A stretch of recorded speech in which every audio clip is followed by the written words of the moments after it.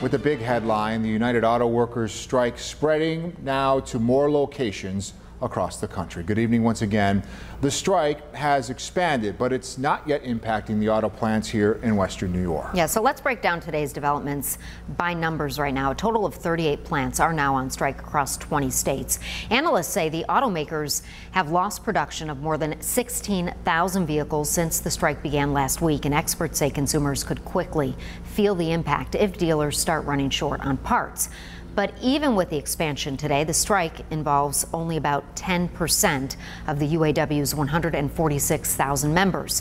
In bargaining, the union is asking for big raises, pointing at huge profits among automakers. But the companies say that they just can't afford to meet those demands because they need to invest in transitioning from gas to electric vehicles.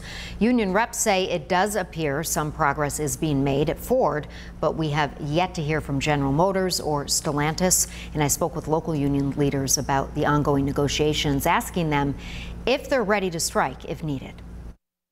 We're heading in the right direction with some of the early, as far as the proposals that have just recently come out. Local UAW 686 President Mike DeLucas tells me there is some good news when it comes to UAW negotiations with automakers. He's calling a recent counterproposal a step in the right direction for GM-CH facilities. DeLucas tells me the proposal from GM includes wage increases not offered before. They were initially asking for a 40% increase over 4 years. We just thought it was time because they've been profitable. Where are you at now? They countered your 40% with what? And now where are you at? Well, it's approximately about 25 to 27%. It's just definitely a great improvement from the 0% that they've offered us in the initial proposal. So I'm actually sitting out here at the GM facility in Langhorne, Pennsylvania, local 2177.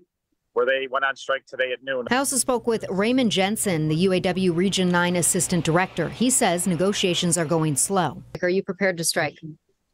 Absolutely. Our membership is fired up and we're ready. Since 2003, the big three have closed a combined 65 plants. We just are looking for our fair share. DeLucas says part of what they're asking for is job security. They rejected all of our proposals to have the right to strike over plant closures. He says they also rejected the proposal to reinstate the cost of living allowance, and there are other key demands they have yet to agree upon. We've been working without any cost of living adjustments. They rejected our proposal for enhanced profit sharing. They've rejected our proposal for temps. So let's just summarize those bullet points. You say that they have come back with what you view as a reasonable now counter proposal when it comes to a wage increase, but they're just not there yet on numerous other things. The wage is getting there. There's some issues. It's actually some things that go along with the wages as far as other things that we're looking for, benefit package, wages and benefit packages and stuff like that. As negotiations continue, local workers say they are ready to strike if they feel it's necessary. We don't want to strike, but we will if we have to. So clearly a developing story, but of course we're going to stay on top of it as we learn more about the negotiations across the country and here at home as well. Potentially broad impact, right, across. Right.